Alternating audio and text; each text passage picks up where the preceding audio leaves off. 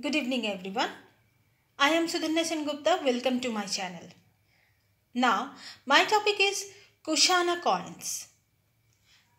The in Kushan period there are two types of coins. One is gold coin and there is silver coin. You can see the coin. This is the front side and this is the back side. This is I hope this is the picture or structure of a king. This is also a structure of a king because of this stick, or this is the shod, maybe the shod. So this is all the designs, and there are lots of script. If you search in Google, there are in Kushana coins, you can see the lots of script over there.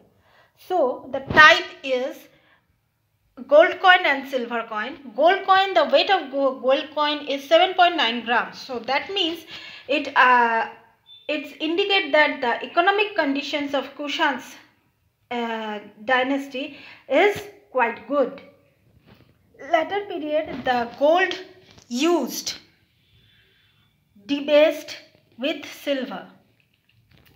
In latter period means after Kushan or the end of the Kushan periods, the people use the gold in coin, the gold with silver. So that's all for now. This is Kushan coins. This is front side and this is back side. Gold coin weight 7.9 gram generally, and two types of coin, gold coin and silver coin. In latter period they used gold with silver in the coin. So that's all for now. Keep watching. Please subscribe my channel, and till then, goodbye.